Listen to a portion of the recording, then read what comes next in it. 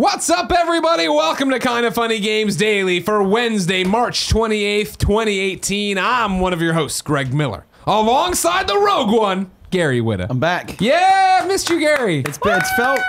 I've only been gone for 2 weeks, but it's felt longer. Where'd you go? What did you do? I was in LA for a week. You were doing some kind of working creative on business. a top secret project. Yeah. And then this past week I was back. Yeah. But just like that one was more just about general life scheduled things that got in the way. Usually I'm able to make it, but it was just, you know, meetings, appointments, things that I couldn't get here for 2 weeks in a row, which is rare. You know we love you. You know your family. You're Kinda Funny family. You don't come to any of our stuff though. We're not mad about it. But what do you mean don't come to any of your stuff? You don't come to the Christmas parties. I invited you to the Christmas party. Okay, you did invite me. I invite you to the house. Well, my party's at my house. You don't come. Can I direct you to my t-shirt? What's your t-shirt say for an audio listener? Make plans, cancel plans, stay in and watch TV. Yeah, that's pretty much my mantra. You scared me. I wake up this morning, I'm groggy, I do the sleep out of my eyes, of course. Genevieve Saint-Onge. Love my life.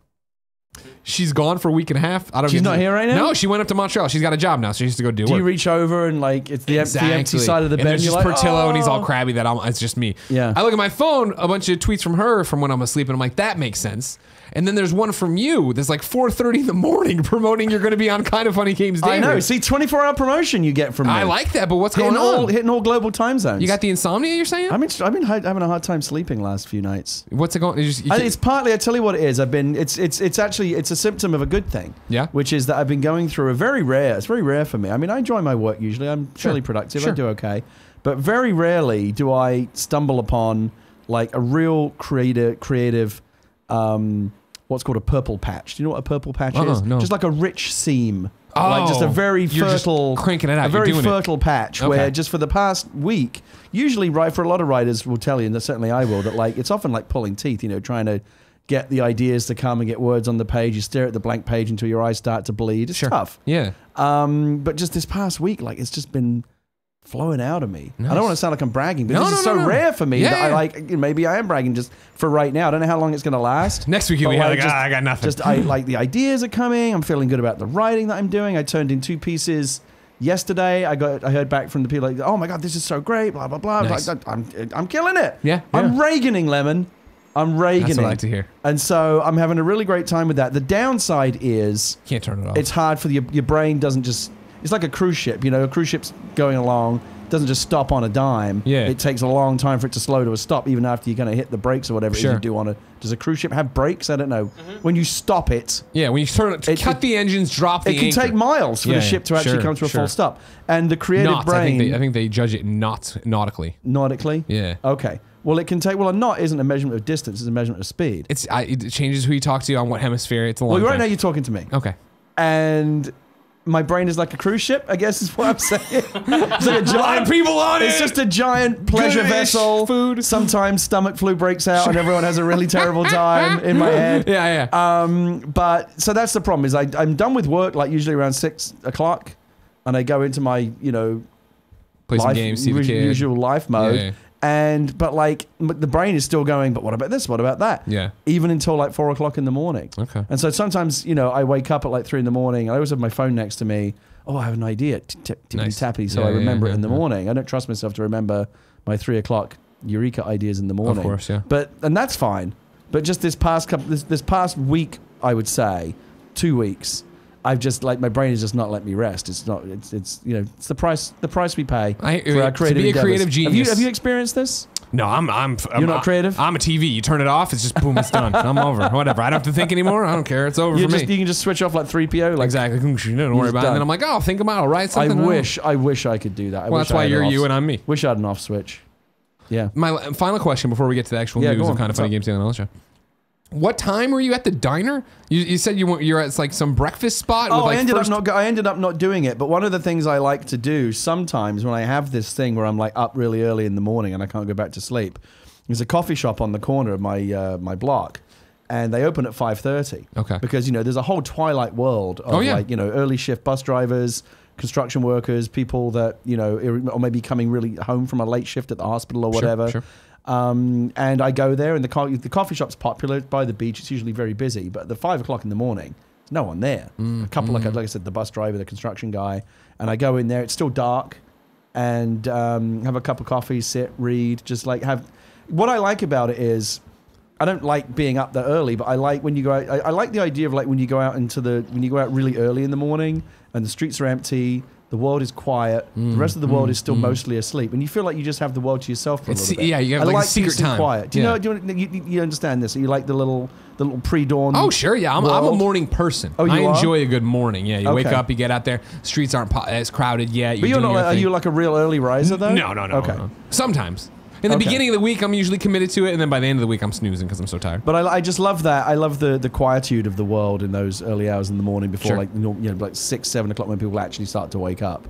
It's nice. It's like a nice little island of peace and solitude. I like it. You get your quiet, and then you come here. Yeah, and then I come here and get the exact fucking opposite. So. Yeah, sorry, man. If you didn't know, ladies and gentlemen, this is Kinda Funny Games Daily. Each and every weekday on a variety of platforms, we run you through the nerdy video game news you need to know about. If you like that, be part of the show, kindafunny.com/KFGD. Use that Google form to give us your questions, comments, bad PSN names, and everything else under the video game sun. Then you can watch us record it live on twitch.tv/kindafunnygames. If you're watching live, we have a special job for you. Go to kindafunny.com/you're wrong, another Google form, and tell us what we screw up as we screw it up, so we can set the record straight for everybody watching later on youtube.com/kindafunnygames and listening later on podcast services around the globe, including Spotify. Housekeeping for you. Kinda Funny prom tickets are on sale right now. June 30th here in San Francisco. We're throwing a nerdy prom. You're invited. Go to kindafunny.com/tickets. Gary Whitta will be there. Tim was just telling me about the prom back there. It sounds like it's going to be good. I've never been to one of these live Exactly. events. What would I do though if I were to come? You come and you hang out, and everybody's gonna fawn But over you and would I talk to be you. like in the mosh pit with the normals, If you or am want to I be. going to be a star? You're going to be a star for okay, sure, but there's no VIP area. The whole thing is we're all mingling. This is a big old prom. No, but We're I mean, hanging out. do you want me to come and just attend, or do you want me to do something? Well, I know how much you don't like doing anything, so I don't like doing anything, but for you, I don't like doing this. But for you, I will do it. Okay. Well, then I'll think about what. So come up with something. Just well, first pitch me some ideas. I want you to wear a tux or suit. No, that's not going to happen. Put your is that required? Is there a dress code? Well, we want it to be like a prom. Yeah. Can I wear one of those T-shirts that just looks like a tux? Maybe. Okay. Because that's as good as it's going to get. Offer your wife a prom dress. Like, Okay. here's the thing: is I'm saying you've never been to a prom. A lot of people haven't either. They have them now in England because Right. England increasingly adopts the habits of Americans. Yeah. But when I was a kid, I used to watch like the American high school movies and see the prom and stuff like that and think, on the one hand, how cool would it be if we had that? On the second hand, I thought, well, I kind of dodged a bullet because I would never have got a date for the prom. Here's what I'm at saying school. though. This is for some reason. Fate brought us together. Yeah. Fate gave us this dumb I'm idea still of a trying to figure out prom. what the reason is. I don't either. One day it'll make sense. Yeah. You've been given a chance at your childhood dream. A second chance at glory. Do what we're all doing, and most of the people I assume who are buying tickets, and lean all in. Get a suit, get her a prom dress, get a corsage, get a limo. Go to the Olive Garden beforehand. Come here. Ooh. We're throwing it in a mall. We're all going to go eat at the food court probably. Come hang out and be goons with us. And then party the night away. I'll consider it. Bring your kid. But again, I refer you to... Kinda Funny's first annual PAX East Chicken Wing Ding, BYOB. It's our PAX panel. Or no, BYOW, sorry, bring your own wing. It's happening Thursday, April 5th, 7:30 in the Dragonfly Theater. And then, of course, we're brought to you today by MeUndies, but I'll tell you about that later. For now, let's begin the show with what is and forever will be the Roper Report. Time for some news. See, I was complimenting Cool Greg in your absence. That Cool Greg's always just up here. He's right at an 8, and I love it. Kevin, I don't know what I'm gonna get from him sometimes. I'm happy you're back, Kevin. 2 items on the Roper Report. A baker's dozen! Thank you. Now here's what I want you to know. This is like a submarine show. This is the tip of the iceberg show. You're listening at home right now watching the show. You're like, oh, 2 items on the Roper Report. This is going to be a short Games Daily. There's so much information in this packet. It's never short when I'm on here, because I always go on and on and on. Yeah, except for when you're not listening. Number 1, let's talk about... Oh, by the way, I think this is the first time I've been back on the show since that happened. Because that was the last time I was on. That was such a great moment. That'll go down in the history. Can I just say, I was genuinely embarrassed, and I'm so, because it was a real moment. That wasn't faked. Oh yeah. I was so glad that it played as funny. I remember thinking, I went back to that moment, because I've watched it many times. Yeah. And I remember thinking, at the time, I'm fucked here. Like I cannot pretend to know what I'm talking about. All I can do is lean into this and hope that it's funny. And God, that was it. That's how I got out. That was my escape route. You're great. Nobody can get mad at you. Okay. Sea of Thieves is killing it. This is via Xbox. Thieves. The worldwide excitement for Sea of Thieves have made it the fastest selling first party new IP of this generation for Microsoft. Having witnessed more than 1 million players on launch day, our community continues to grow and now has more than 2 million players. Alongside this, Sea of Thieves is already the best selling Microsoft Studios first party title on Windows 10. This is Microsoft talking? Yeah, this is off the Xbox blog. More than 100,000 players have streamed Sea of Thieves since launch, resulting in more than 10 million hours watched in the last week. We've also been blown away by how the game has brought players together. More than 500,000 new Xbox Live friendships have been forged to date, and over 400,000 players have joined an Xbox club to find pirates to share stories with. We know the responses led to some scale challenges and exposed some of the bugs we have addressed and will continue to address. Please know that the team at Rare is working hard to tackle any player impacting issues, and this is our #1 priority. Yesterday, we released our first client update to address some of these fixes, in addition to the background improvements we are making to the services. We have been listening to your feedback, so please stay tuned for an upcoming update where we will talk about what we have heard from the community and how Sea of Thieves will evolve based on our vision and player feedback. All right, so it's a hit. Yeah, kinda. It's a mixed impression game. So I read... So I know I didn't play it because I have a rule generally, especially online games. I don't play them opening days because it's always a shit show. Yeah, exactly. And with this one, you know, again, regular as clockwork. Sea of Thieves struggles with, you know, client the server servers issues, are crashing. People can't get on, blah, blah, blah. Yes, every single time. Argument is always just like everyone. It's a cool system, but it's content light right now. Wait for them to add more. So and then I read a couple of, I read like Ars Technica, who I like their stuff, and I read a couple, it was like, you know, and they were really lukewarm reviews, but then there were a bunch of good ones as well. So it's been a little bit mixed. Yeah. But I'm hearing good anecdotal information from my friends who are playing. They're loving it. You know, Mike at Penny Arcade is having a ball with it. Yeah. IGN put up a video the other day that was just like the water physics porn from the game. Yeah. Like, you know, kind of the kind of the procedural wave generation. It looks gorgeous. I didn't realize it looked that good. Yeah. I mean, like the cartoony style is one thing, but like the actual water looks like something from like a Disney movie or something. It looks really like CG, like Moana or something. It looks gorgeous.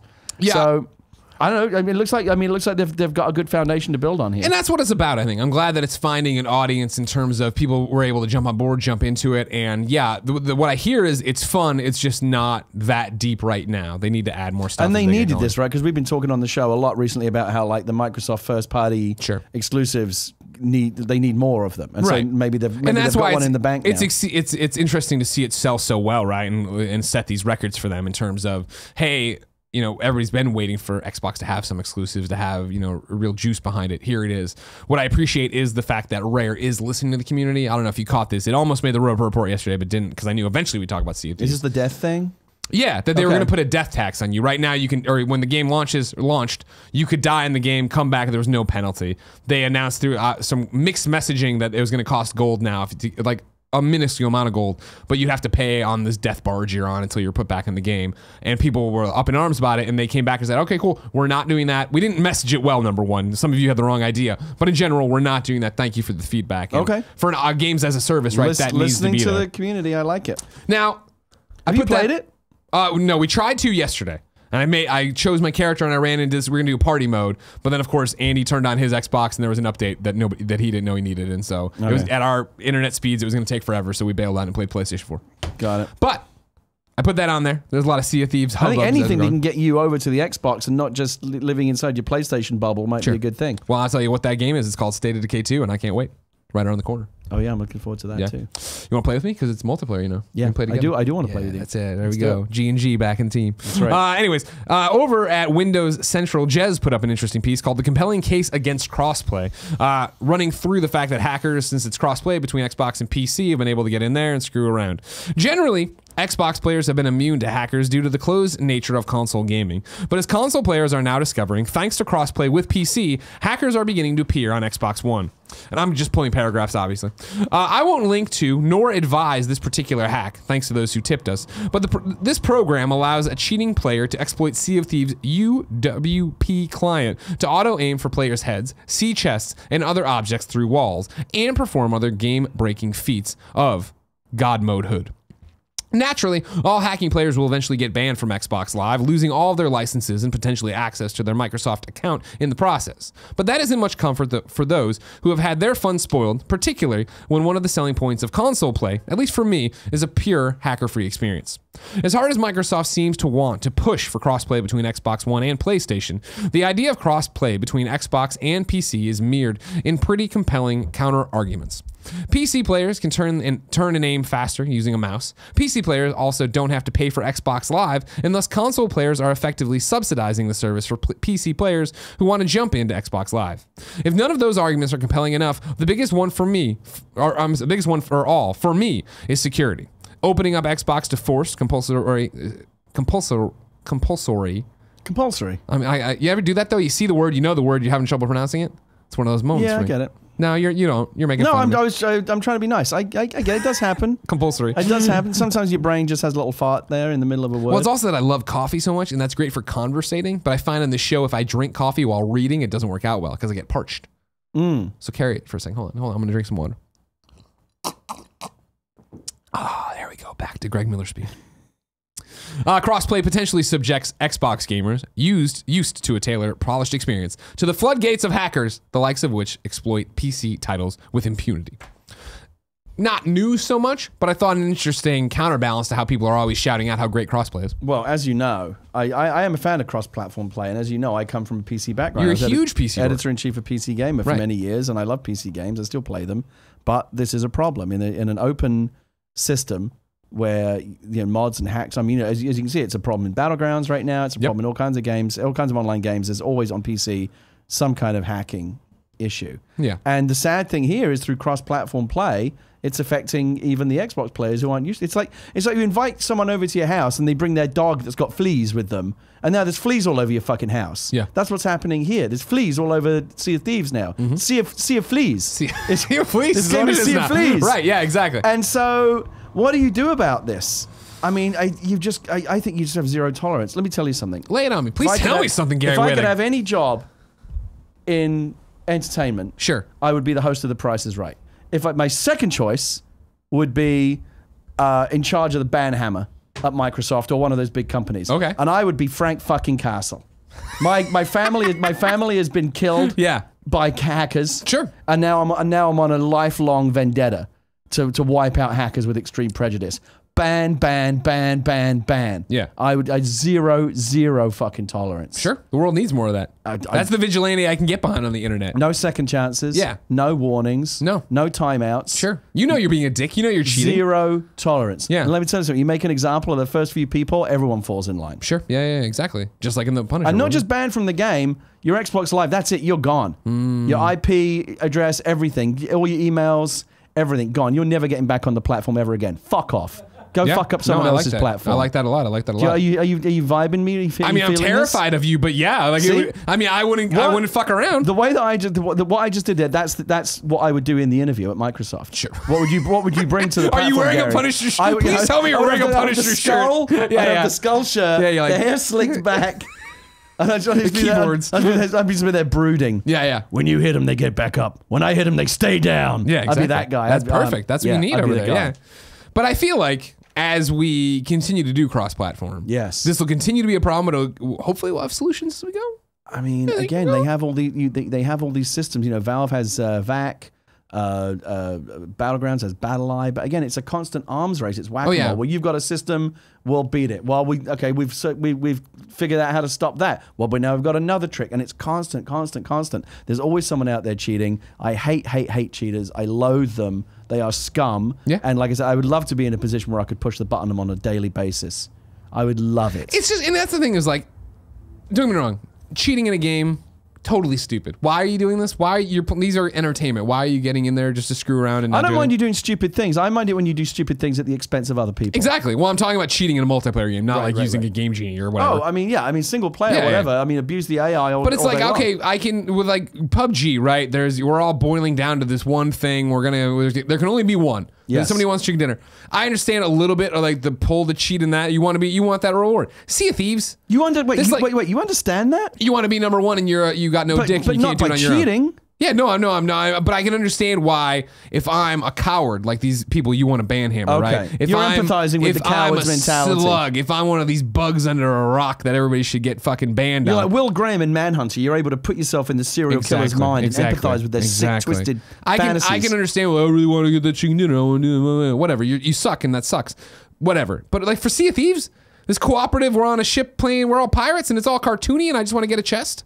Come on. Even though Major Nelson tweeted today, right? What did he say? That he played last night with Phil Spencer. They had a great time playing Sea of the Thieves. Of course they did. Of course they did. But I like that there's this strategy in this. That he mentioned someone in the tweet that had told him about the strategy. I guess because if you have, you collect these chests or silver or whatever it is, right. You got to get it back to your base, and people board your ship, they can steal it. But somebody told him a strategy of hiding it in the crow's nest. That way, if you get boarded and your ship gets taken over, people aren't thinking to look up there. And it happened to him, where people broke in onto a ship, took everything else, but they couldn't get it. Nobody thought to go up. And I was like, I like that this game now has these little pro strats in it for being a better pirate.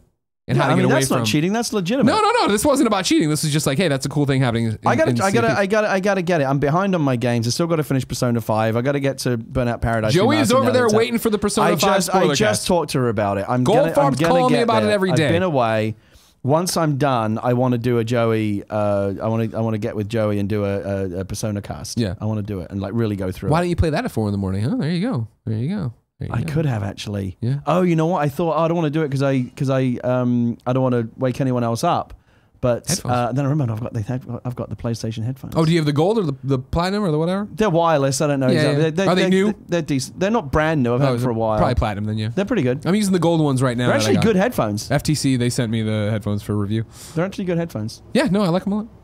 I digress. Number 2 on the Roper Report. Now, this is an interesting one. This is from gamesindustry.biz. It's basically the IGDA executive director on unions a little bit. So when Jason Schreier came through for GDC. Yeah, I saw him when he was on here last week. He came by and his story had just broken about how at GDC, the big movement seems to be trying to figure out how to make game devs unionized. Yes. And he had been at a round table, all his conversations, we talked about it for a long time, and a couple people wrote in, very respectfully, of course, because you're all best friends, saying, hey, it was cool to have Jason there. Could have gone for another perspective on it, because Jason's very pro, and I'm very, I don't know much about it either way. Tell me about it. And Jason did a little bit of well, the other side thinks this, but this is why it's a good thing, and yada, yada, yada. But we didn't have, a representative or somebody with a strong opinion the other way. Mm-hmm. Cut to gamesindustry.biz, where Jen McLean was over there. McLean talking about it and stuff. She's the executive director of IGDA. Basically, it starts with the fact that unionizing questions weren't on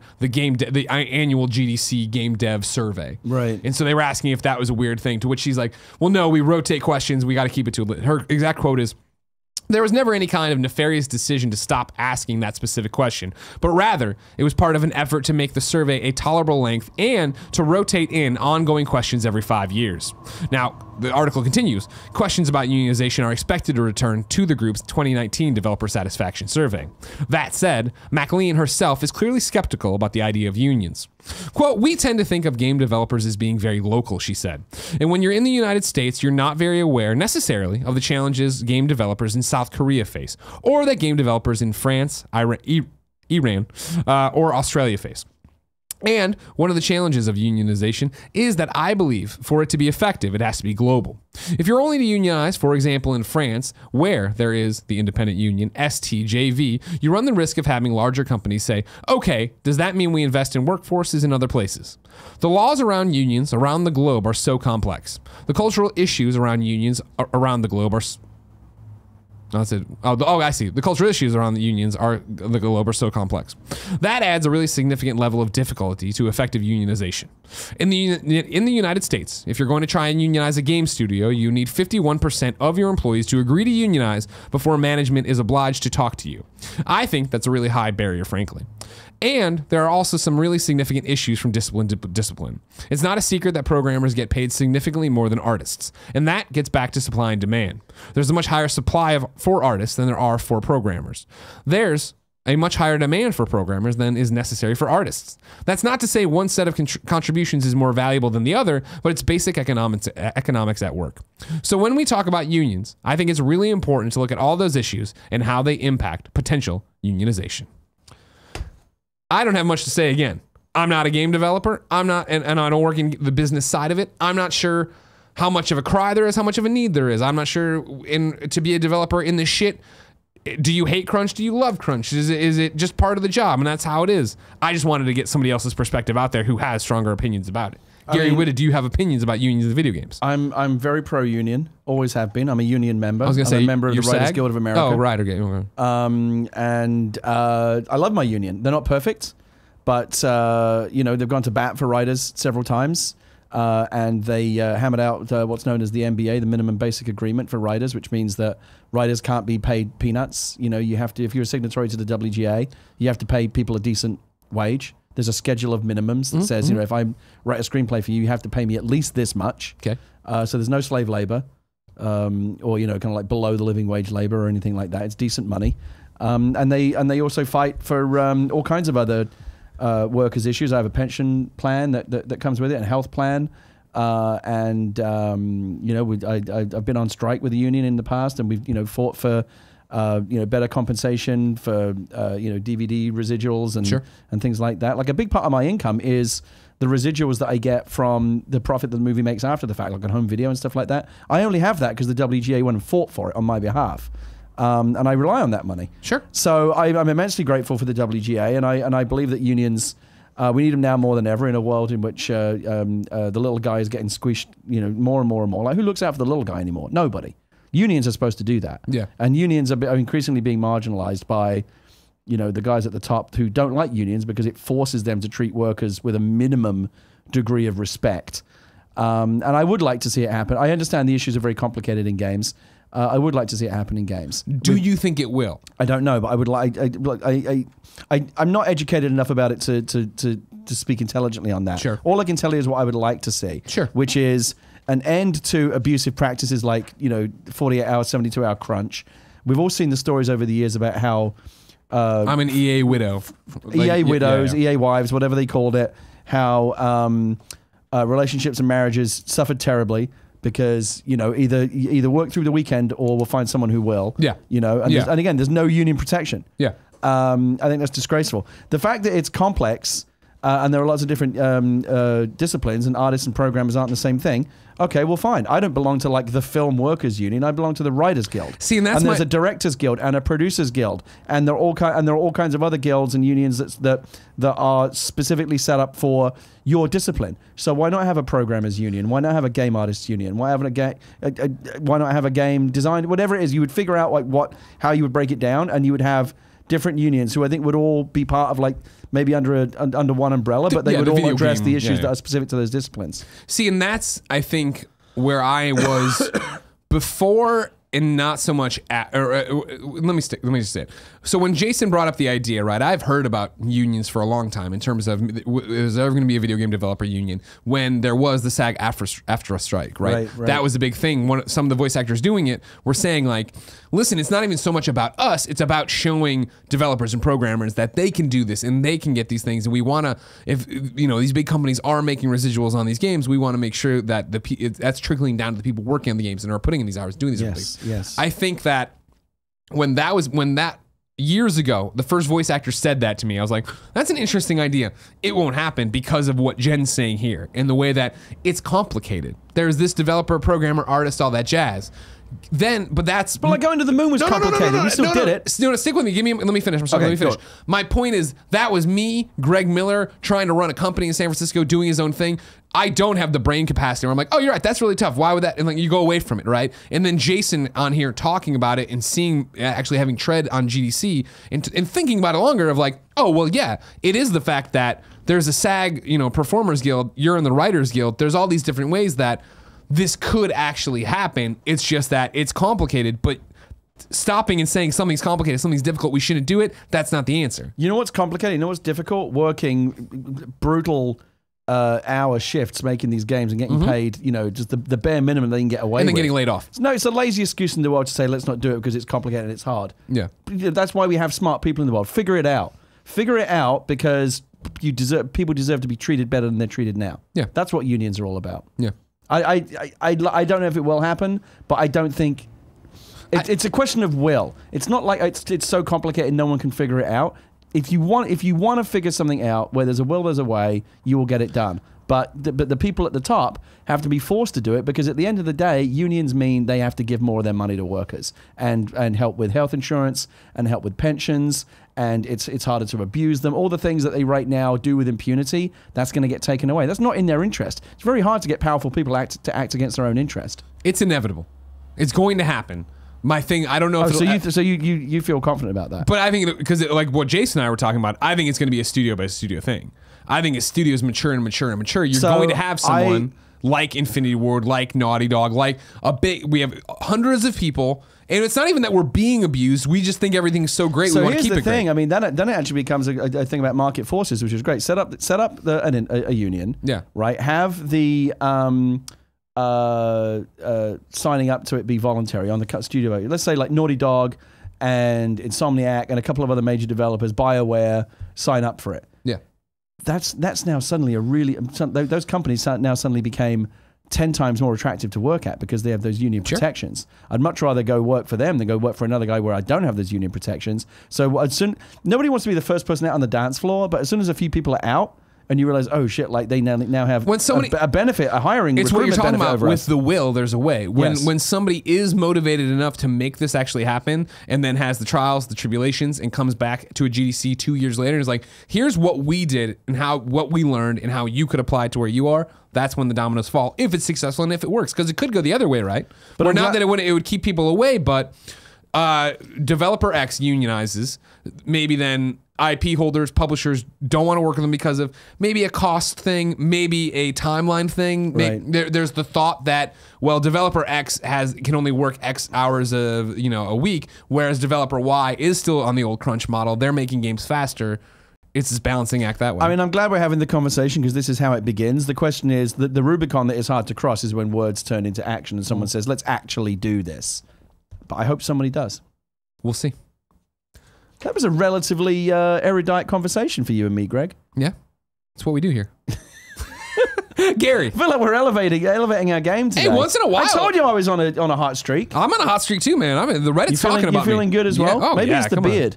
Maybe it's like powers. a Riker beard that you've got. Remember how like Riker became cool after he grew the beard? I mean, no, because I didn't watch that. I'm not a huge fucking dork. I was watching professional wrestling and reading comic books. Thank you very much. Right? There's not enough room for everything. You never seen any TNG?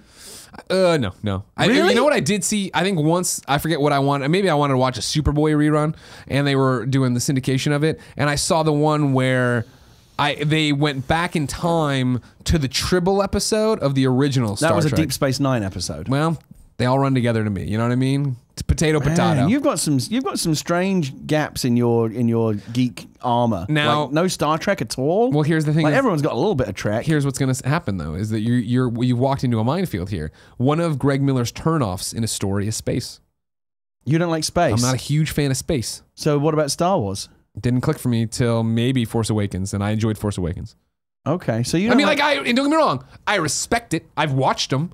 I'm not like I'm sitting there going like, meh. It's just like I'm what you like to call an Earth racist. Do you like? Where if it's not Earth, I don't care. Do you like Guardians of the Galaxy less because it's in space? No, Guardians of the Galaxy succeeds because it was just awesome.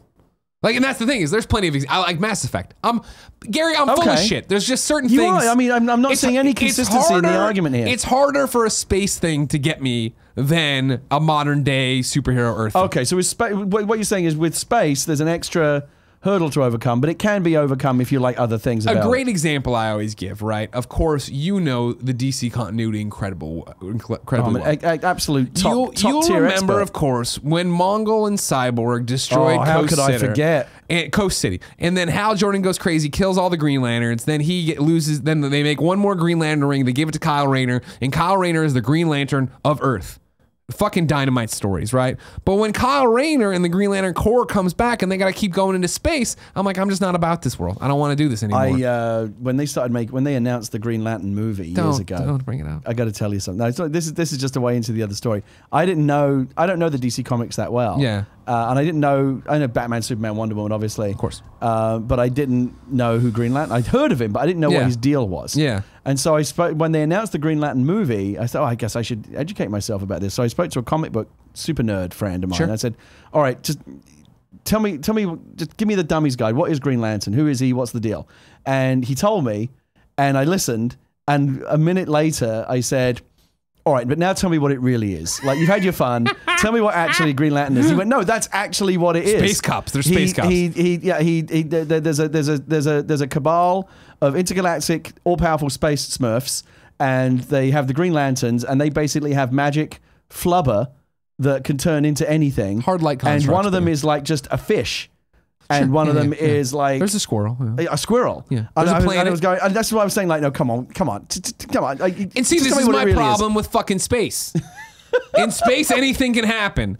They'll be like, oh man, look at this fucking, it's a starfish, but it's made of fucking goo, and it's a sentient being, and it's like, come on, guys. So you like your grounded. You like your sci-fi to be earthbound. Yeah. Okay. And this is my thing too. You might, a lot of people out there who like to throw rocks at my space argument are like, well, Greg, though, you love Superman. And I'm like, yes. He's from space. I love Superman when he identifies as I'm a dude from Earth, but I'm Kryptonian. When there's an episode of Lois and Clark, The Adventures of Lois and Clark, The New Adventures of Superman. I remember it well, yes. Where if you remember, these fucking Kryptonians show up, and it's Justine Bateman and a bunch of other, and they're like, we're New Krypton, the explosion happened, but we've been living on this spaceship or rock, I forget, and we found you, Kal-El, you gotta come be the president of New Krypton. Right, and he basically looks at Lois and he's like, peace, Lois, I gotta go, I'm Kryptonian. I'm like, fuck this. This is what the fuck. You're from fucking Kansas, Superman. You're Clark Kent. Clark Kent is the real person. I don't want to wade into a philosophical Superman debate with you because I know that you're a heavyweight when it comes to Superman. But I like Superman. I've thought about him quite a bit over the years. Sure. Isn't what makes Superman? And people say all the time, "Oh, Superman's boring." I don't think he is at all. No. I don't think he has to be. Yeah. I think he has been boring in the way that he's been portrayed. I don't think he has to be at all. Yeah. Isn't what makes Superman interesting the fact that he is, at heart, and first and foremost, always will be a Kryptonian, but he's trying to live among this alien culture and desperately trying to be one of them and fit in and understand them. But he'll never truly be. Marlon Brando says, even though you were raised among humans, you are not one of them. Yeah. And he never will be. Yeah. So, but isn't that? But for me, that's the wrong interpretation. Isn't that part of it? It's part of it. So you're going against Marlon Brando now? Yeah. Oh, don't get me wrong.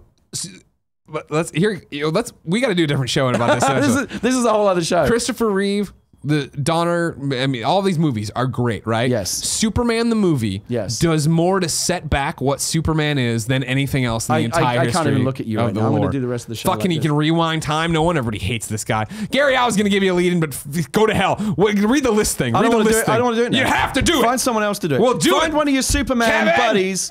Find some Superman guy that has read the list thing. Gary won't do it. He's not playing nice anymore. Because I can barely even sit at the same table with you. Have you watched the Game Over Greggy show where I pitch my Superman comic I'm writing? No. I want you to do it. I want you to watch it. Yes, I am. I want you to watch it. I'll give you a link. I'm not. I mean, why would I want to read it? Because then you'll understand. Knowing what I know about you, why would I want to hear anything more about Superman? Because I don't want some fucking completely invulnerable guy who can rewind time coming back here. That's the thing. That's the thing. But it's not who he is. He's not biologically or in his deepest soul. Let me ask you this: who is more Superman's father? Jonathan Kent. Jonathan 1,000%. Or Jor-El? Jonathan Kent. Fuck off! Are you kidding me? Jor-El! Fuck his you. Actual dad. Oh my God. His actual biological dad who infused him and trained gave him his with DNA. Everything not just his DNA, but the crystals that instilled with him Kryptonian values. Oh, I'm sorry, you're right. I forgot. My dad isn't Greg Miller. It's an Encyclopedia Britannica I had. Do you know why Superman is better than everyone else? Why is that? It's because he came from a superior culture. Earth is a primitive culture. They say it. Here's the thing. Here's the thing. You have a very, and I'm not saying it's wrong, you have a very locked-in Silver Age perspective of Superman, which, don't get me wrong, got us to here. I'm very much modern. That's just how it is. We should have a different podcast about this. All right? We should. There's a lot of video game news to cover. You had a hard out. It's already 40 minutes of this show, and we're just yelling about Superman. You've hit a button here, Greg. Gary, I can't wait. I can't wait to have a comic show. I have a comic show now, you know. You should come on and do that. I don't think you should. I can't wait to have you on that show and argue with you about Superman. On air or off, I want to have this philosophical debate with you about Superman because I listen. I don't in any way impugn your credentials as an expert on Superman. Sure. I think you're better read on Superman than I am. Sure. I think you are more of an expert.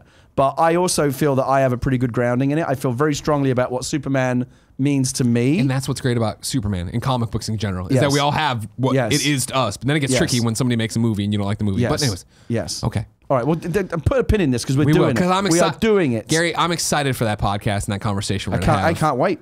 But it's so far away. If I wanted to know what came to digital mom and grop shops today, where would I go? The official list of upcoming software across each and every platform as listed by the Kind of Funny Games Daily Show hosts each and every weekday. Yeah. Out today. Stunlock Studios unleashes Ulrich, the Unwavering Light, Battle Right's new Paladin champion today, as well as announces the return of Bako's Egg Brawl as part of the Spring Chicken Bundle. If you go out of your way to send me a press release and tell me, I'll read it. I just don't need to understand it. Gran Turismo Sports Patch 1.15 is out today and adds VR time travels. Wipeout Omega Collection is it has a free PlayStation VR update out today as well. Then, because I put in those, I forgot the real games. Roller Coaster Tycoon Joyride is on PlayStation 4, and Tempest 4000 is on PlayStation 4. Meanwhile, I got new dates for you. Burly Men at Sea releases on the Nintendo Switch April 12th. Island Time VR, a game, for full disclosure, I am the voice actor in. I'm Carl the Crab. Releases on PlayStation VR, Oculus, HTC Vive, and Steam VR for $14.99 on April 3rd. Lego The Incredibles comes to Nintendo Switch, PlayStation 4, Xbox One, and PC on June 15th, 2018. Oh, Lego The Incredibles. That's interesting. It's one of the Lego games where they're having you play through the movies. Since you got The Incredibles 1, Incredibles 2. Futuristic VR shooter Far Home hits Steam Early Access April 5th, 2018. And then IGN reports Dragon Quest XI Echoes of an Elusive Age will be released for PlayStation 4 and Steam on September 4th in North America and Europe. However, the planned Nintendo Switch version will not be released this year, and the 3DS version, released in Japan, will not be released in the West at all.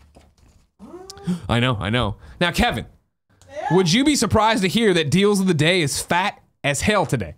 No, not at all. It's thick. Let's get into it. First, I got your new PlayStation Plus games for April. You will be getting, if you have a PlayStation Plus account, on the first Tuesday of April, Mad Max for PlayStation 4, Game of the Millennium, right? Is that what we were joking around with Colin? Trackmania Turbo on PlayStation 4, In Space We Brawl, PS3, Toy Home, PS3, 99 Vitas, PlayStation Vita, It Lives, and then Qbert Rebooted, PlayStation Vita, cross-buy with PS3 and PlayStation 4. Now, Diogo Gosh writes in and says, "What's up, hosts? The PlayStation Plus free games lineup was just announced, so I would like the best friends to remember not to skip the Vita/PlayStation 4 game 99 Vitas. It was made by a group of podcasters much like yourself, but here in Brazil. So go support best friends in Brazil." Meanwhile, Gary, Xbox announced Xbox Live Games with Gold and all that jazz for April. From April 1st to the 30th on Xbox One, you can get The Witness. From April 16th to May 15th on the Xbox One, you can get Assassin's Creed Syndicate. Available April 1st to April 15th on Xbox One and Xbox 360, Cars 2 the video game, and then available April 16th to April 30th, 2018 on Xbox One and Xbox 360, Dead Space 2, the best Dead Space. Fight me. Meanwhile, there's also an Xbox Spring Sale. There are over 450 deals on popular Xbox digital games and add-ons. If you are an Xbox Live Gold member, then you save an additional 10% off on the games. Plus, you can get Live now for 3 months for the price of 1 month. This is all happening March 7th through April 9th. Then, Xbox Game Pass has announced April editions, including Robot Craft Infinity, City Skylines, The Hunter, Call of the Wild, Kingdom New Lands, Portal Knights, Cluster Truck, Sacred Citadel, and Late Shift. Then, Gary, PlayStation came out and announced PlayStation VR, starting on March 29th, will be reduced permanently for the price down to $299, starting at $299, depending on the bundle you get. Oh, that's just like the bare bones kit, $299. Yeah. No, I don't think there's a game bundled in, and then Doom and Elder Scrolls, they go up from there. Actually, Doom might be $300. Kindoffunny.com/you're wrong if you want, but this is all on the blog too if you want. So yeah, now permanently in the US, $299.99. Over in Canada, $379.99. To which Nathan C wrote in to kindoffunny.com/KFGD, just like you can, and said, "What do you guys think is the main reason for the PlayStation VR price drop from $399 to $299? Is it because Sony has found a cheaper way to produce the units, or are they taking a hit in profits in order to get the peripheral out to more of the PlayStation user base? Thanks for all your hard work and have a wonderful Wednesday. Your friend Nathan." What's your read on PlayStation VR going down $100 permanently? Because they were running a deal for a while where it was down at this price. I'm still in a bad fucking mood. I'm just trying to get through the rest of this show, Greg. But I need you for once to be a professional. I'm going to be I'm summoning up all my professionalism to get through this. I'm getting hot. I'm turning on the fan. Getting riled up in here. I think we need it. We need something. Something's got to cool down here. There you go. Let's cool it down. Just simmer down. Simmer down now. Simmer down now. Simmer down now. Simmer down now. Simmer down now. Well, I don't know. I think this in general in VR. I was a big VR proponent from the early days. From the very first duct-taped Oculus Rift K1 that I bought, I was like, oh my god, it's here. The future is here. Since then, I've turned into a person who has barely put on any of my VR headsets in 6 months or more. Okay. Because like the promise I don't think has been fulfilled. The headsets aren't great. You saw that binocular vision, you get tangled up in the cables, you bash into things. There are a very, very small number of like truly killer apps. You're like, oh my god, you got to try this. I still believe it's coming. I think we are about 1 or 2 iterations of the hardware away and 1 or 2 leaps forward in understanding like how to really make the kind of games and experiences that will make VR truly, truly compelling. Yeah. I would say maybe 5 more years away. Right now, VR is not that exciting. I'm like, the kind of the bloom has gone off the rose a little bit. Sure. And it may well be that PlayStation VR is really the most, until Oculus Go comes out, the all-in-one headset. Yeah. This is right now the most, the cheapest entry level. Again, you've still got to plug it into another system. You're still constrained by wires and cables, and you move too far and the helmet gets yanked off your head and all kinds of annoying stuff. I don't know. I mean, I don't think they usually... Nobody drops a price just to be nice or just because they can make it cheaper. Yeah. They're doing this because they don't think it's selling as well as it can, and they're seeing if they can sell more at a lower price point. Yeah, my take... Well, Kevin, what did you just do? Hit your knee against the thing. Okay, I thought you might have stabbed yourself for a second. I think it's a bunch of that. I think PlayStation, from the jump, was good about, hey... This is Gen 1 hardware. You're not going to be getting Uncharted 4 on this thing. We're testing it out. Yeah. We'd like you to come along for the ride. And it is inferior to the Oculus and the Vive. But it's been way more successful, right? Yes. Now, granted, part of that's the install base, but I do think a big part of that is that PlayStation 4 was a success because they came out and said, this is the machine for gamers. Hey, PlayStation hardcore audience, this is a machine for you. It's easy. People are going to port shit to it. It's going to be great. We're going to have all these great games. Yep. I think with VR, they did a great job of, hey, hardcore people who are looking for the future, different experiences, we're making this thing for you. We hope you support it. We're going to support it. It's not going to be that. Yeah. And I think that's why PlayStation VR is, on top of being cheaper, sold so well, was the fact that, oh, I'm a PlayStation guy. I want to get it. And as I've said before, and I know this is one of my dead horse I beat all the time, is that we were all bullish about it at launch, did a bunch of launch coverage, and then we're really quiet on it. And part of that quietness was, I don't want to break it out to play games, but another part was that people weren't writing in being like, I got bamboozled. They took all my money. And everyone from our audience, it seemed, bought it and was like, yeah, this is what I expected. I play it every so often for this, that, or the other. And then the people who were vocal about it weren't mad. They were like, no, I'm playing it all the time. Every week there's something new. And And you get to the point that, Andy House is talking about how, okay, well, it did better than I thought, and we set this new record, and we set all these new things. You get to the point that I get excited about it again, right? Where I finally let enough games build up and then went to PSX and I'm like, shit, this is going to be a great year. 2018 is going to be a great year for PlayStation VR. I think it's them, yes, they want to sell more units, number one.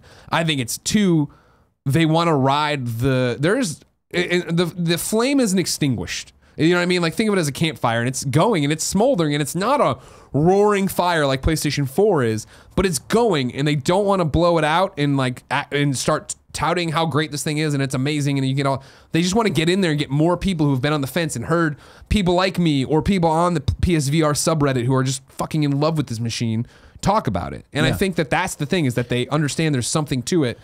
Let's get it out to as many people as possible. I hear you, and I think in VR in general, again, we're still in this very, like you said, there was a burst of excitement when it first came on the scene, and now things have quietened down somewhat, and now there's a lot of VR blowback and dissenters out saying this was a fad, this is the new 3D, because it has not gone like this. It kind of went like this a little bit. Right, and I think that's why you saw Oculus and Vive kind of go, duh, you know what I mean? Like, that's not what they were expecting. Whereas I think PlayStation was like, this, we know what we're getting into. I absolutely believe that the Ready Player One level of immersion is coming. That is going to happen. It's just going to take a while longer. And give it 10, 15 years, and we will look back on like whatever is the most amazing VR experience that's available today, that will look like the Atari 2600 to you. And you'll be like, oh my God, how did we ever think that was VR? Yeah. It's, and I'm, you know, I can't wait. Game Day J writes in the same vein, and says, hey, Gary, or Greg and Gary, kind of curious. Do you think this year's E3 will make it or break it? For PlayStation VR. Will this be the make or break year for PlayStation VR?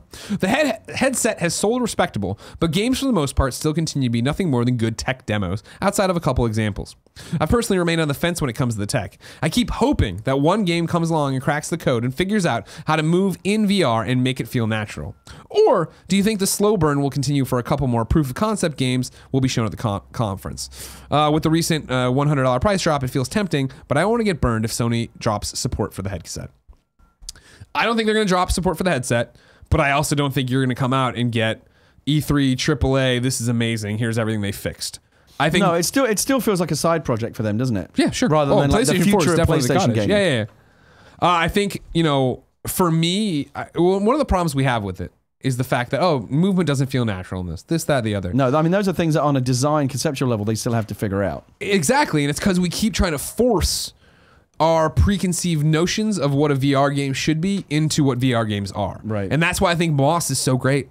Because Moss is not really changing the way, like, it's not mind-blowing, but it's like, oh, I'm inside this storybook, and the puzzles require me to get up like this or move my head and look left or look right if I want the secrets, but I'm still playing it with a traditional controller, and I'm still moving the character on the screen in a traditional way. Yeah, and that's and VR has encouraged developers to, and challenged them to find all kinds of new clever, you know, game design techniques that we never thought about before. Yeah. Game designers really have gone back to page one because, you know, the rule book is totally different in VR. And that's fascinating. It's been great to see this birth of this new game design language. And I think we are going to get better. Again, there's the two things that need to get better: the tech and the design skill set and knowledge base. Like we need to get better at understanding how to make good games in VR that are native to VR, that aren't just about, you know, the run and gun shooters, because again, you can't move.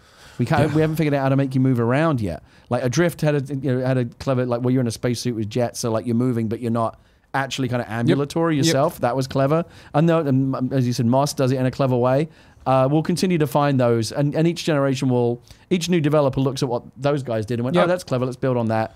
And it will get better and better. And that's my thing. I mean, if you're on the fence about it and you're waiting for that giant experience, it's not going to happen yet. The biggest thing for me, though, in terms of the hardware, and that's why I'm kind of interested to see Oculus go, the wires have to go away. They have to go away. It has to be a self-contained headset, or it has to be talking wirelessly to a box across the room, because the wires, getting tangled up in the wires, that's what kills you every time. I hate the wires have to go away. When I shift or you can play the game, sit on the couch. Great. I sit on the couch, but then the cable gets under my ass. I'm like, yeah. It's no good. All right. It's no good. Your final deal of the day, because yes, there's more. IGN reports players who have been a bit lax with their Final Fantasy XIV monthly subscription can head back to the world of Erosa for a few days free of charge. The free login campaign lets players who have bought the game and registered their accounts hop back in for 4 days. The event is open for a limited time only, running through Sunday, May 6th. Now, 52 minutes into the show, it's time for Reader Mail. But first, it's brought to you by MeUndies. Gary, you want to look good in your underwear and be comfortable, right? You know who else looks good in underwear? Who? Superman. Ah, jeez. Don't sacrifice style or comfort. Check out MeUndies. They're the perfect balance of comfortable fit. Every month, they have new and exciting prints that arrive at your door in a fun bag. Of course, you've heard me all week say it. I use MeUndies exclusively for my underwear. They are fantastic. They are really soft. They are cute prints. Everything they say here is true, and they paid for the ad space. They did not pay for my underwear. I buy my own underwear from them. So you don't get like the free, as part of the ad deal, you don't get free boxes of stuff? Tim takes it all. Tim takes it all. So you do get free boxes, but he blags it all. Apparently. And then he occasionally says something about it, but I'm that one out here, you know, nickel and dime. I'm showing it off every day. You want to touch him, Gary? You want to feel soft there? I really don't. Look at that tiger print, though. Come on, that's pretty cool. I'm looking over here and it's on the screen. Yeah, you can't get away. You can't get away from me, Gary. Anywhere you look, you'll see my underwear. I told you I went to Twitch the other day. You were there in the lobby. Yeah, large as life. Oh, yeah. There's no escaping you. We're like hugely Black on Twitch. Mirror. Yeah. Black Miller. That's what it is. My life is an episode of Black Miller. Well, everywhere I go. Welcome to the universe. MeUndies uses lensing micromodal in their underwear. It's a sustainably sourced, naturally soft fiber that starts with beechwood trees and ends with the most amazing fabric you've ever experienced. It's true. They also have a 100% satisfaction guarantee. If you don't love your undies, you'll get your money back. So here's the offer. It's exclusive just for you from MeUndies. For any first-time purchasers, when you purchase any MeUndies, you get 20% off and free shipping. Like I said, 100% satisfaction guarantee. To get your 20% off the first pair, free shipping, and that satisfaction guarantee, go to MeUndies.com/GamesDaily. That's MeUndies.com/GamesDaily.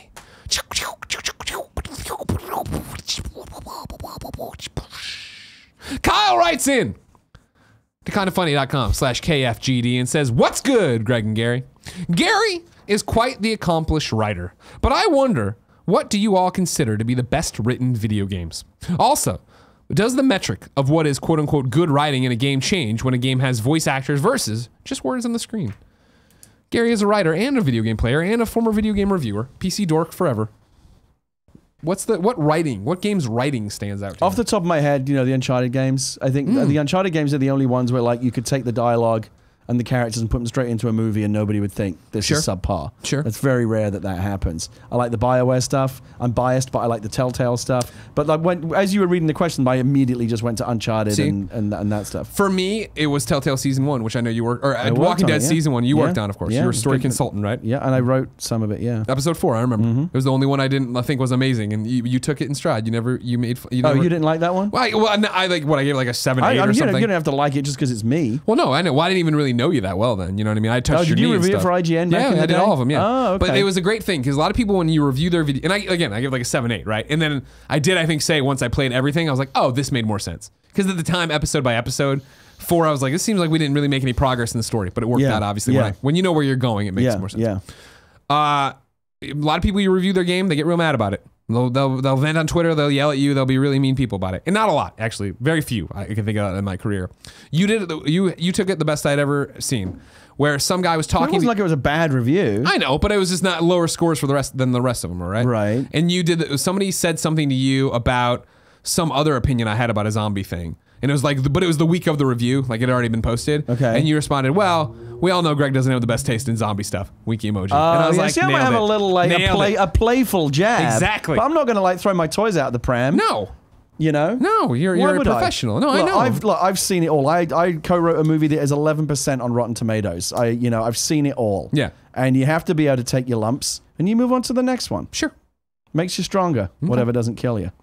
And then the question is, does the metric of what is good writing in a game change when the game has voice actors? Yeah, because they're different disciplines, right? Writing that is performed is intended to read and feel different than words on a page. Yeah. That's why so I'll give you an example. When Frank Miller's Sin City got turned into a movie, I loved the old Frank Miller Sin City comics. I thought the words on the page were like hard-boiled noir poetry. Loved it. Yeah. When Robert Rodriguez made the movie, he brought that dialogue across verbatim. And I don't feel like it worked as well. To hear it performed, to me, felt cheesy in a way that reading it on the page did not. When it's in your head. So that's one example. Okay, I like that one.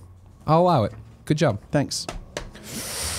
You didn't play Far Cry 5 yet, right? No, I haven't got the time. Is it out now? Yeah. Who has Came the out time? Tuesday. Sea of Thieves, Far Cry 5, Burnout. I've still got to finish Persona. Who has the time? It ain't me. Okay. Well, I mean, maybe I should start doing the 4 to 6 a.m. I was going to say, you're waking up. You actually sound like you have a lot of time. Yeah. You could be playing games with or whatever. I'm not exactly at my best at that time of the day, but yeah. I don't know if I wanted to give you this one then. What is it? What? WhyNotPete says, good afternoon, gents. Far Cry 5 features microtransactions in the form of purchasable guns and vehicles on top of the traditional cosmetic-only custom options. This was how Assassin's Creed Origins worked as well. Rather than diving into the ethics of it yet again, I was hoping you could put on your prediction cap and talk about what you expect in future online Ubisoft games, in particular The Division 2 and Skull and Bones, will work the same, or is it being a competitive online game a bridge too far for Ubisoft? I don't want to talk about microtransactions anymore. All I know is I'm very excited. I love The Division. I'm excited about The Division 2. Hell yeah. I hope they don't fuck it up with microtransactions. They won't. That's it. Greg's prediction, they don't fuck up The Division 2 with microtransactions. I mean, they have if they haven't learned their lesson by now after the Battlefront debacle and everything else that's been going on, someone is not paying attention. I think it's true that technically Far Cry 5 features microtransactions in the way of you can buy silver bars and use them to unlock guns and cars and shit. You do have to do certain things to unlock those things, and then I'm buying it all with in-game currency, which is actually motivating me to loot more people to then go in to... So there's nothing in the game that you can only buy with real money, is that true? I believe so. Because it's got a price. At least when you go to the store option, it's got a price for in-game money and that's not. I mean, that alone is not necessarily enough. I mean, you could say you can buy everything with in-game points, but I mean they can make the in-game points impossible to accrue. You figure my first night playing, which I only put in maybe 2 hours or whatever, I had a submachine gun with the scope, extended magazine, a suppressor, and I still had more money. Right. Like I feel like it's a very fair way to unlock and do things, especially. Because, like, did you play any of the other Far Cry's? Yeah, I played 3, 4, Primal. You know how you always killed stuff and then you have to loot it and then you can, like, make a pouch for arrows or whatever, all that shit. Yeah. Now when you're taking your skins, you go to the store and you trade them in for money that you then go through and do it. All so right. there's still the reason to hunt and do all this stuff. So All far right. I'm enjoying it, but maybe I'm missing something. Let me know. Do you like the story? I read a couple of reviews that the game is good, but the story was not what they hoped. It's what I expected. When they debuted it, and everybody's like, whoa, this is super serious. I'm like, yeah, but it's Far Cry. Like, Far Cry's never been, we're going to tackle this tough issue. Do you feel like even through like its satirical lens, do you feel like it's tackling the issue in a way that is worthwhile? I mean, what's the issue? Cults? Again, like dangerous religious zealotry. Yeah, and, I mean, like coming off of in the American heartland. Did you watch Wild Wild Country? What's on that? Netflix? Awesome, awesome. No, what is that? 7-part documentary series on this cult that took over a town in Oregon and like totally started fucking things up and how crazy it gets, and there's murder and there's all or attempted murder and all these different it's fucking crazy. But like when they debuted Far Cry, I was like, seems a bit far-fetched that they could take over a town in Montana. And then I watched this the weekend before Far Cry. I was like, holy crap, this is really gonna happen. The main story of the father and his disciples and all that stuff, I like a lot. The supporting cast, I'm not really vibing with. I don't really care what they're saying when I talk to them, but overall, I want to see. I'm very interested in the bosses and where they're going to go. All right, I'm going to check it out. Okay, good. And then here's a quick one from JBR, frequent contributor to kindafunny.com/KFGD. Hey, Greg and Gary. Greg, what is your relationship with the FCC? Last year, for your Horizon Zero Dawn review, you stated that Sony sent you a copy of the game. I imagine you'll have to do the same with your God of War review when it approaches. I'd love to understand what exactly they do for you and vice versa. Greetings from Florida, JBR. What's the FCC got to do with Sony sending you review It's copies? actually the FTC. Oh. FTC is... So what do I have to do with the FTC? Nothing. Sony and the FTC have to deal with each other. Why is that? Because as we deal with all this continuing online influencer, pay for play, but everybody's getting super worried, FTC included, about you giving something to someone online and them talking about. So even providing you with a free copy of the game to review can be perceived as a bribe? Yes. That's madness. I find it incredibly crazy, but the problem is we went from being at IGN in the press bucket, where you don't have to disclose that you got the game. A lot of people do and would tell you to your face. We went to the influencer bucket, where they're thinking of us more as, hey, I'm YouTuber X and I'm playing, whoa, I love God of War. God of War is great. Here's one, I mean, obviously a lot of times in order to, I mean, it's different now with online because the lead times are down to almost zero as opposed to, weeks at a time when I was on print magazines. Yeah.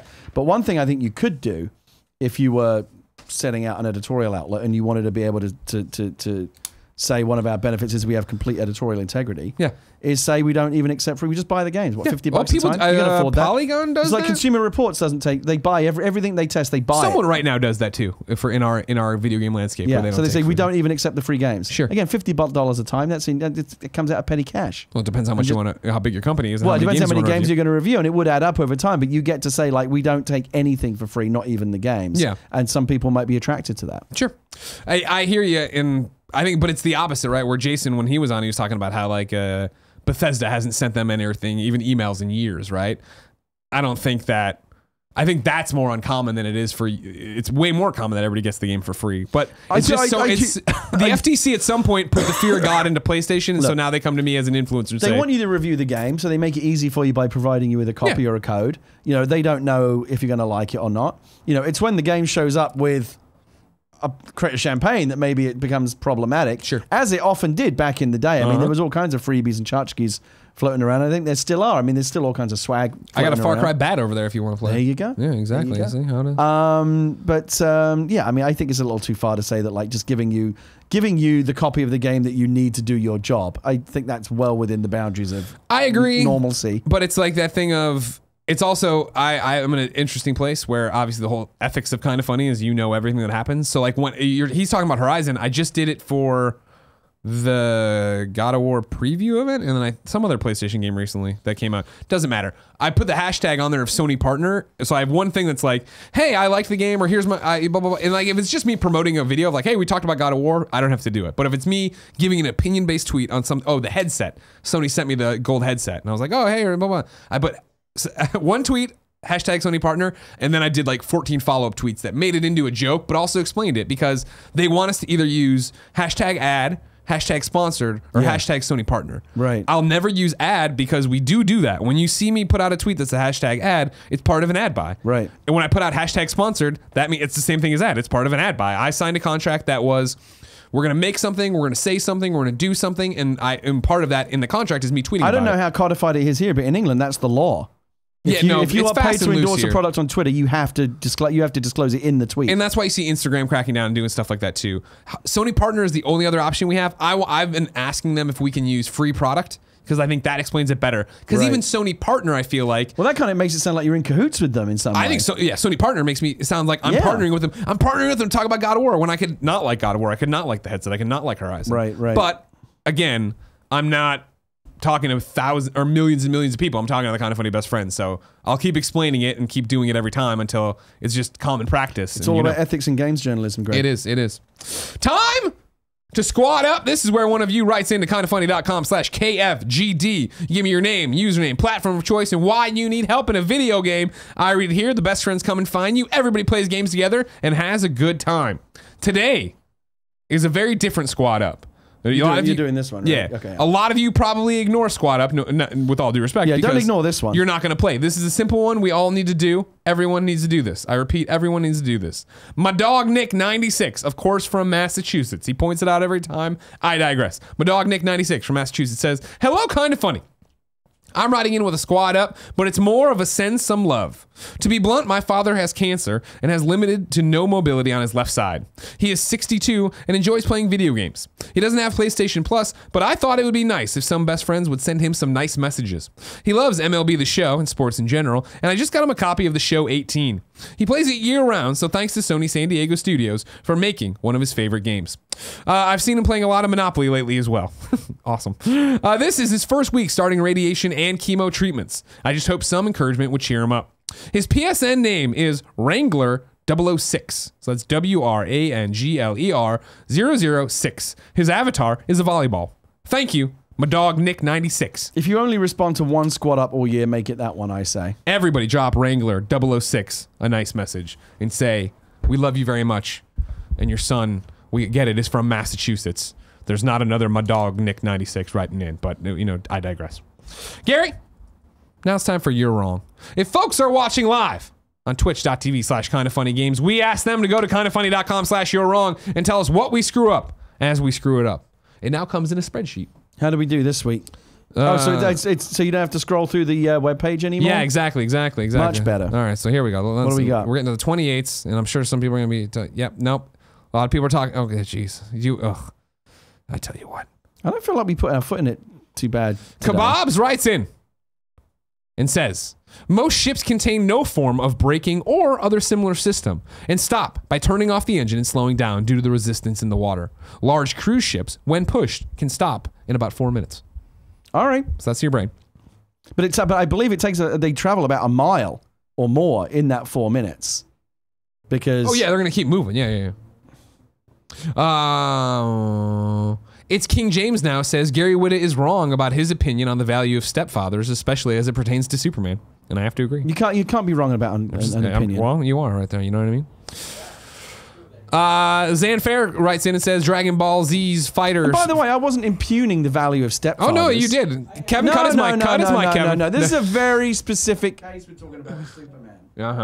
Dragon Ball Z's fighters, or whatever it is, Dragon Ball Fighter Z, whatever. First set of DLC characters, Broly and Bardock are out today. Not sure if you usually do DLC in the list, but I thought I'd throw it in. Go ahead, why not? Some info. Oh, sorry, this is Charles J. Some info. In Denmark, there's actually a union which has a branch covering game developers under tech, design, creativity. This includes designers, producers, directors, and etc. within the game industry. Additionally, we have a union for specifically programmers, software engineers. So while it gets more complicated with companies that work across multiple countries, it should be possible to find a solution that covers some basic areas. Sammy Toto says, during your MeUndies read, you say that if you aren't satisfied with the underwear, you can get a full refund. I was curious, do we have to send the undies back? I think you keep them. I don't think they want them back. They're not going to try to resell them. Let's keep going there. A lot of people want us to vet these beforehand. There's just not enough time. You want to see what?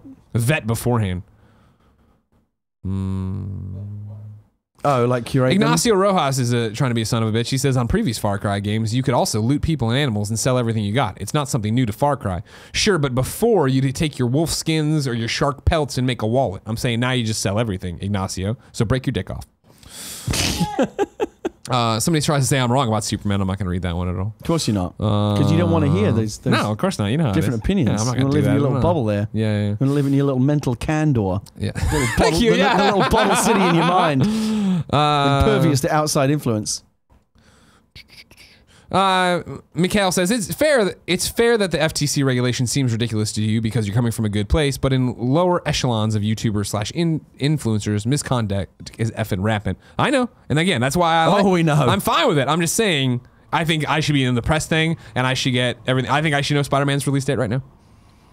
And then, Petey 00 says extra content for the Sea of Thieves best-selling Microsoft IP of this generation. That doesn't include people playing through Game Pass. Aaron Greenberg says it's the fastest-selling IP. Does not include Game Pass numbers. You get it through Game Pass, so the numbers could actually even be bigger. Yeah, so they are. Player numbers are bigger. Very interesting. And that's apparently all we screwed up. Yeah, we did good. Not too shabby. I mean, again, you are obviously monumentally wrong about the whole Superman issue, but that's for another day. Ladies and gentlemen, this is my final Kind of Funny Games Daily of the week. Tomorrow, Andrea and Jared Petty will do the show for you, followed by Friday when Jared and Gary Whitta take it all on for you. We'll be, of course, down in San Diego doing Let's Play Spring Break. Stay tuned for all that jazz that's happening. I don't even know. We're playing games, I think. I'm bringing Portillo. Drinking a lot, I bet, too. That's probably a big part of it. Yeah, Kevin's excited. Gary, thank you for your time. Always a pleasure. Please read some Superman comics, change your mind, get on the right side of history about this. And until next time, it's been our pleasure to serve you.